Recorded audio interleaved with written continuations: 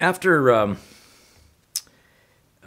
setting the palette and all those sorts of things, you know, the whole conversation about which colors to use and that sort of thing, it comes to this big question about mixing and premixing and all that sort of thing. So Mairi puts it to us this way. She says, Mairi, I should say. It looks like Mairi. I bet in French, it's got an interesting R in it, Mairi or something like that, but you'll have to correct me at some point. Before you begin a painting, her question is, do you premix colors so that they're already allowing you to flow with the process of making effects? Or do you mix new colors as you go from effect to effect? Or do you use pure color at the start? So I don't know if I can, be sure about exactly what she means, particularly at the end there about using pure color at the start. But I'm going to give you an idea here in this little demonstration, if you want to call it that. I don't know of any other way to do it. I can talk about this. I can talk to you till you're blue in the face, but let me try to show you how we use the palette. And I probably should just say how I use the palette. All my times in painting have been, no matter where I worked, everything was about direct painting. I've never been one of those guys who was hung out with people who premixed palettes. So I honestly don't know what that is. So I'm just telling you what we do. That's one of those things. That's one of those few things I've never actually done. It looks like so much work. I couldn't bring myself to do it. But the one reason we talk about not premixing is because we have to set the palette literally on the canvas. We have to find the colors. So if you premix, what does that mean? You know, so you could premix every one of these colors from dark to light that way, like a string. Of course, I wouldn't have any room on my palette for anything to do any painting if I did that. But secondly, it's not necessary. And seems to me like it'd be a tremendous loss of perfectly good paint. So why would I do it? Let me show you what we do. First of all, by saying there's no premixing involved in what we do. Let me do it, express it. We mix a note to the best of our ability, the same as any sort of sight sizer might do. We try to mix the note right here on the canvas. Then we adjust the note by using that note as a point of reference, right? So that note's sitting there, you put it up here, and if it's the wrong value, but it's the right color, then you say, all right, should it be darker or lighter? And next to that puddle down there, you make a pile of dark, which you believe, when you add it to what's already up there, would make the right note. And you keep on admixing that way, mixing on the canvas, so you don't get it all stirred up into mud, right? So you want to actually make as fresh a note as you can.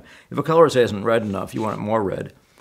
Right next to the puddle of blue, and you want to make a blue or red or blue, right next to that puddle, you match the chroma and the value with a nice fresh red that you can see has the right quality, and then set that in as an impressionist would, so as not to overly stir the thing. If you mix the thing too well, if you remix the color over and over, by the way, and just try to get the new note over and over again, what you're going to get is a very deep pile of paint, which gets more and more difficult to correct the thicker it gets because it's so thick. So I think we've talked about that before. So let me just see if I can give you some idea of a simple process.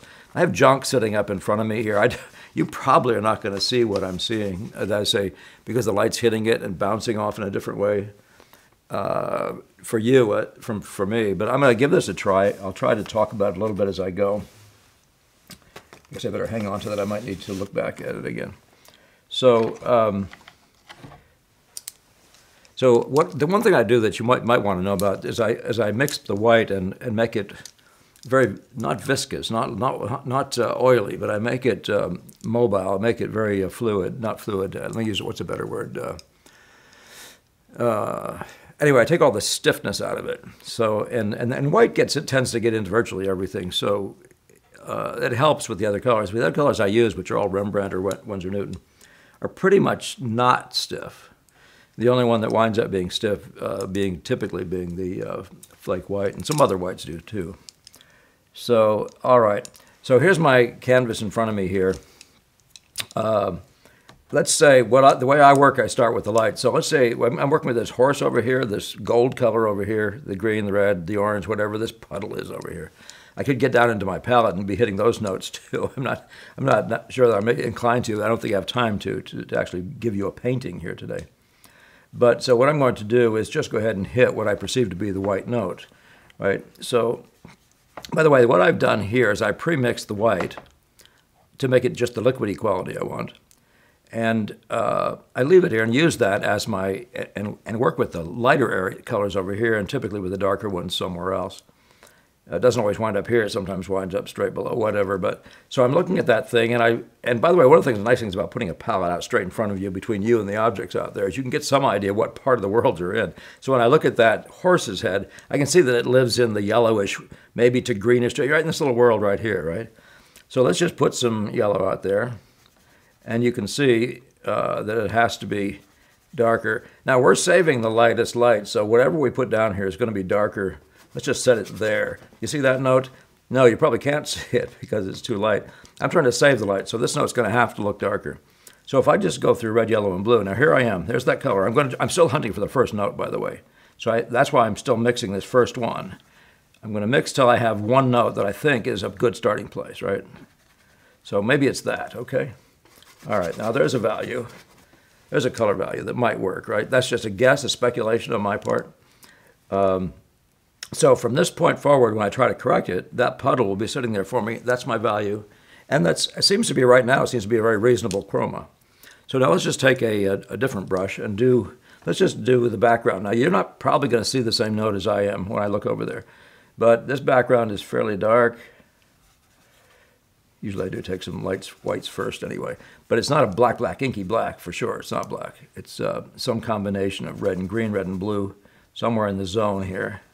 So there's a very dark one. Now, one of the things we're looking for is the color quality. So when I say that, I do mean if the color doesn't show, if I mix this note and I can't see the color note in it, if it doesn't look like a color, and that one does, then I don't have a decent enough note, right? This one looks like it might just be a tiny bit too there we go, it comes a little bit. Looks like it might be a tiny bit too light. Looks like it even could be conceivable. Now, don't overdo this. I mean, just get yourself in the ballpark, right? The rest of the mixing is going to happen up here. So now I'm going to set this note here. This is to the left of the horse's head. And so you can begin to see whether this, when it hits that, will actually pop me a nice light effect. Now, that doesn't look like it's quite dark enough. So I'm still looking again, I would say, for the first note, right? I want the value right. So I'm simply going to say to myself, more. And both of these, by the way, are dark, so I'm just simply saying to myself, in the same puddle, for the moment, right? Because I'm not into the submixture yet. I'm really still trying to hit that first note. So I'm making this darker. Now, I believe that note might do it. On the other hand, I see that note actually goes darker toward this, in this direction. And still maintains a certain amount of color, maybe even getting redder. So now what I did is I mixed this. Here's the original puddle, and right here I made a dark next to it so I can see that I definitely got darker, right? And so over here I'm now going to set this. I should have brought some oil up with me. I'm going to set this here and let it sort of, as it were, show a kind of a fusion into that note. And I can see that it should have been just a touch bluer. Now I just used this right next to the same puddle. Now this is a dark, so right here I'm mixing a blue. That's not that. I'm not taking away the original color. I'm making this note bluer, okay? Now that's just a speculation. I don't know if you can see these colors, but I'm not going to much try to bring these together for you. That's not my point. It's just to show you how I work. The purpose of the palette is to give you a platform from which to adjust notes. Remember, painting is not just putting notes up here. Painting is repainting, right? So it's the whole process of adjusting. You put down a note and you adjust it, right? So you need the original note to see what you're adjusting it to. And the more you can see of your history right here in a logical way, the better off you are. So my history in the color of that is sitting right here. So when I go to say that might be redder, as I get more notes out there, I might say, oh, that should be a little redder. Right next to that thing, I can match the value and the intensity and put either a warm or a cool red in that puddle and adjust this note, wet into wet. Okay, and all this stuff is wet into wet, by the way. So, you know, by the way, one of my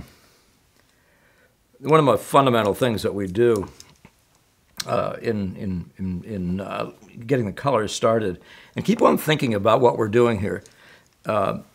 We're plotting colors out here, sort of in the right places, with the idea, though, of finding out what range of value we're going to be given. What do we have here that we can work in that'll plausibly express that general impression by value? And what range of chromas are we going to be able to work in? So that's our goal here in plotting colors. We're trying to find out what the range we're going to work in is. So this is an exploratory process, very loose, very forgiving, and very pleasant, actually. Lots of fun. So I put that white there, by the way, and I see this one over here. This one here, from my eyes right here, looks considerably yellower and more brilliant in chroma, making this one almost look blue, interestingly. So I don't know where that is in relation to your view of the horse. It's probably landing about here. So I'm just setting this here for a second. That's lighter than that, but it's also too light again. I don't want to use up the white. I don't want to use this. I want every light I put down to be darker. So I'm going to go a little darker with this, and it looks like it's slightly more on the warm side. And again, standing on your head, looking away, thinking big. I say that to people, but they don't know what I mean. I'm looking, so again, I said for earlier, I'm looking for this first note here, right? Now, it's probably going to be just a little lighter than that one. So what color is it, right? Now I've made a note, right? Now it's plain to see, at least for me over here, it's plain to see that that's far too red. So, but the value, I'm thinking, may not be that far off, but it's maybe slightly lighter. So I'm going to do two. I don't usually try to do two moves at once. But I'm going to take a yellow, just straight up yellow, but I see it next to this, and I believe that this plus that, which is already sitting here, may begin to approximate that note, right? It may get us just a little bit closer there. You see that? I might even do it again, right? Now, I do use oil typically. This is a little stiff. So sometimes these things, make sure that all the oils you use flow similarly, okay? That's a big deal, just saying, okay? So do you follow that now I have a puddle here that represents this thing. I have a puddle here that represents this one. And I have a puddle here that represents the wall back there. All right, and so every other note is just like this, okay? Now that we don't know better than to say that's a plausible note. If we actually think it's more red, yellow, or blue, by the way, it might actually be greener. Let's just do this because that's the way the game works, okay? So I'm going to set down right here the same note. I'm just going to take the straight yellow, and I'm going to try to get myself a greener version of it. I'm having difficulty because I got glare from my light here. I'm having difficulty seeing this. But say this green here. See this green? I'm trying to mix this green in the neighborhood so that it has something like the same intensity. So I can actually say, now if I add that to this, right, see I've basically matched the intensity, but it's greener. Do you see how I can pursue this? Right, and this is just this is called setting the palette, okay? But using your spot here, right? So I put down this one at first. It was too dark. I mixed a thing next to it that I thought when I added it to this would get it the right value. But so you see how these things just simply are points of reference. So it's a place to plant your foot and say, well, if this, then lighter would look like that, and you can see them side by side. All right, so let's just go ahead and go to, I really do like to do the lights first, just in general. I like to do the lights first, but you need to know what your darkest dark is. From where I'm sitting over here, it actually is it's that board, it's that frame over there, but I don't think you guys can see it. So I think I probably do have my darkest dark here. It's possible that it's that darker red in here. But as I said again, from where I'm sitting. Now, I can see this note. I can see this note over here. So to the right, I'm trying to get myself over there. I think just somewhere down here, and more or less straight across from that is this, and I'm just putting paint down now, but is this note, right? Is this note. So now I'm just simply I'm looking at this pile of stuff here, and I'm saying, all right, well, that's the closest thing to it right there. And I have a puddle right down here, by the way. And I'm going to use this one for a reference this time because I know what that was. I know what this one is, rather, than what this is together. So I believe that this note over here, now I'm looking away a little bit. It looks like it should be dark. It should be, remember, this is the initial note, which is just a crude attempt to match that, right? It doesn't mean that's the way we live. It's just a place to get started, okay? So we don't live in sight size, we live in relationships. That's why I said once you put this down, you can see that should be, maybe have a little more of a blue purple in it. But you can see how, I'm just showing you how I adjust the notes. So I see a little more green in this puddle here. In other words, I actually see that it's slightly more neutral than this orangey thing here. So right next to here's the orangey thing, and right here is a more neutral note. That conceivably might be the one, right? It might be. Feels to me like it still has to go a little more green and a little more yellow. Again, remember, I'm just using this as the starting point. This is the first note, okay? Now that stuff up there is just there because I wanted to have this stuff sitting here so I could look at it. So you can see that what I'm going to do now is match a note, right? And by the way, these blobs you set down, make them loosey-goosey at the edges. Don't cut out shapes. Don't have it look like cutout because it'll look like drawing. You'll start thinking of drawing. You have to have drawing thoughts in your head. But you see how now your job is to relate these two, right? And so this one looks like it might be nearly dark enough. And part of what you're doing eventually is you put this in a place where you can see what it would do when it hits that one. But it might be dark enough. That would be the spot, by the way, right there. This might be dark enough, but it looks like it should be maybe moving toward green as it goes down, which I can say I might want to actually say about it. So right here, in that nice little puddle here, I certainly hope you guys can see this. So here we are. I'm making a greener note that's roughly the same value as that. I'm trying to get it a little bit lighter. I'm trying to match the value and the intensity to the degree that I can, but this is actually less intense, so I don't mind. So right down here, I'm setting this in and letting it crawl up to that one so I can see the movement of this thing, trying to suggest that. This is all just color search, and you'll find that you don't always have to be simplistic. If it doesn't perform as a simplistic note, but goes from oranger to greener or from richer to less rich, you can do that, right? You can put those notes down there. So I just do this all over the entire canvas over and over again, and we're just hunting for major notes. One that we don't have yet is the dark red, the dark family there. I'm not going to paint this picture for you because I don't have time, but I'm going to set. Now, by the way, I have the darkest dark here, and I don't think this is any different. I don't think that red is any different from this one, but in value, it might be actually darker. Now, by the way, you got to know what you're talking about. The very top of it looks like it's exactly the same value, from my angle at least, because you can't see a silhouetting contrast there, right?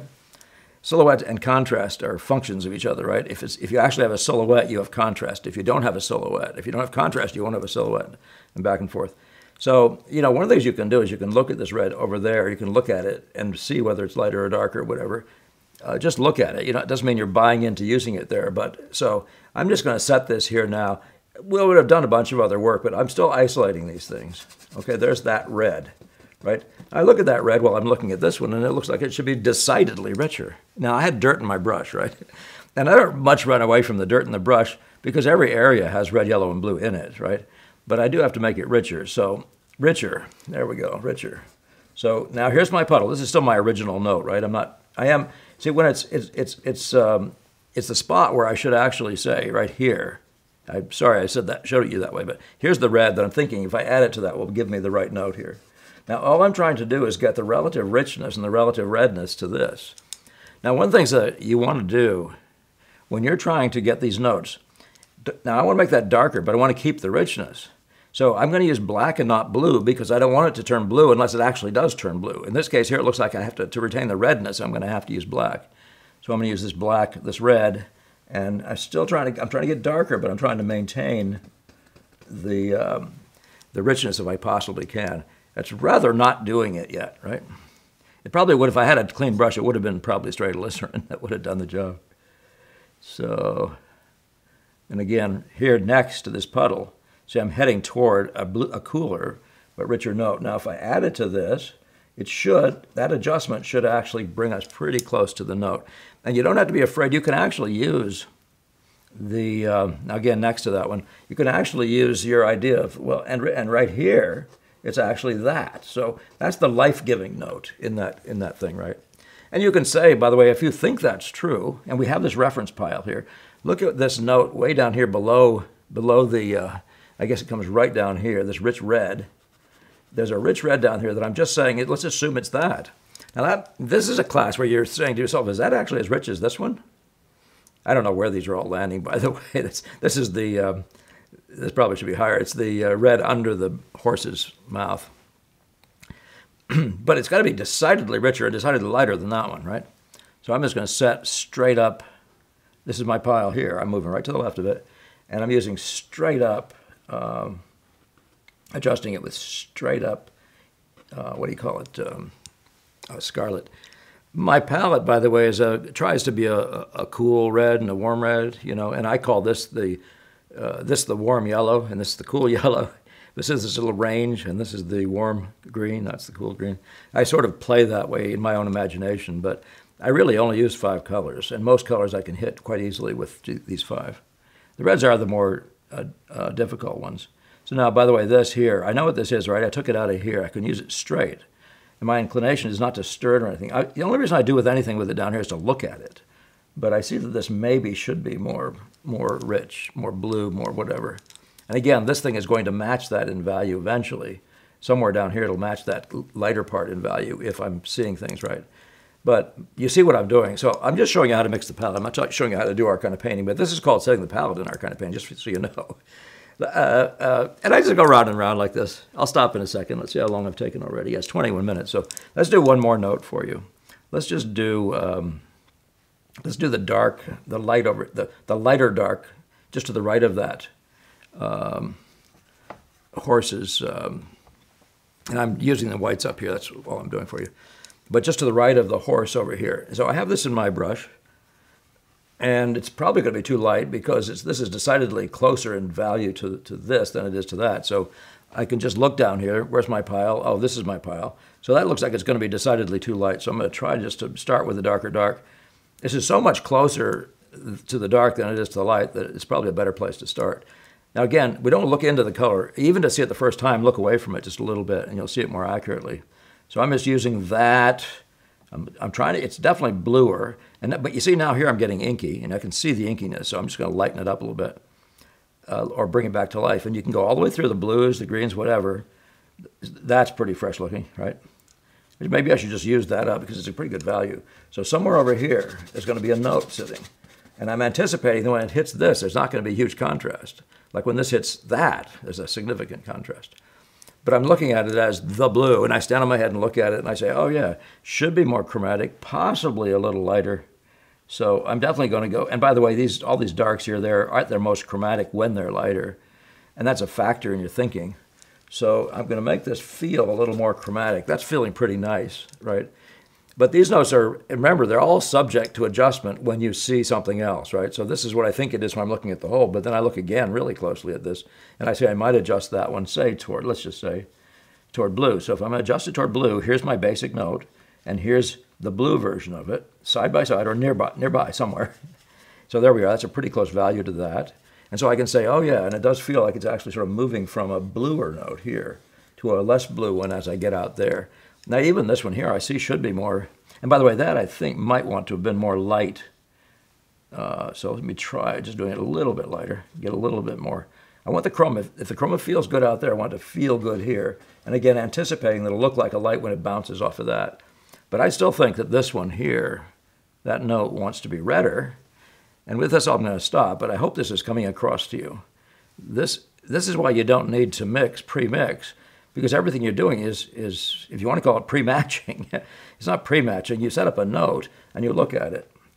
So there, I'm just putting purple into this, right? You see that? So every area is red, yellow, and blue. There are movements through colors. And so, as I said, you're always anticipating what will happen when this one comes up and meets that one.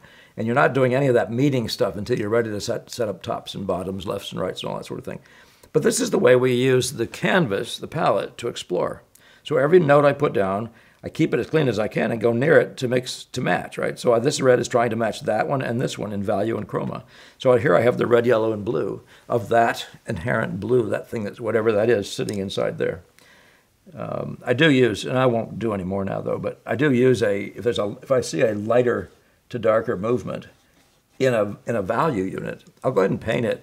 I think of that rather as form or something like that. It'd be the same thing with this thing here. I probably won't leave it that way very long. I'll move it from a light to a dark, so I can see these colors integrating side by side and all that sort of thing. Anyway, but that's more information than you want to know. Do you see how I use the palette? I hope that's enough. But that's very systematic and scientific use of the palette. You set up your first note, and then you use it to adjust. You say you try that, but if it has to be lighter.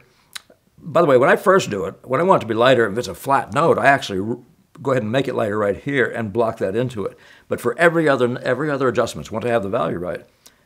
And the reason, by the way, why I do it in value, if it's a flat area, is because I can't have broken values because it'll look textured. It'll look busy. And the flat area, by definition, isn't busy. So that's why you actually have to move the value and sort of flatten this note out so it doesn't look like broken values. Broken values means darks on lights like my fingers here, making these, whatever you want to call them, cross-hatching or something like that. So, all right. I hope you could see enough of that, and go send me questions and or suggest a way that I can show you this better.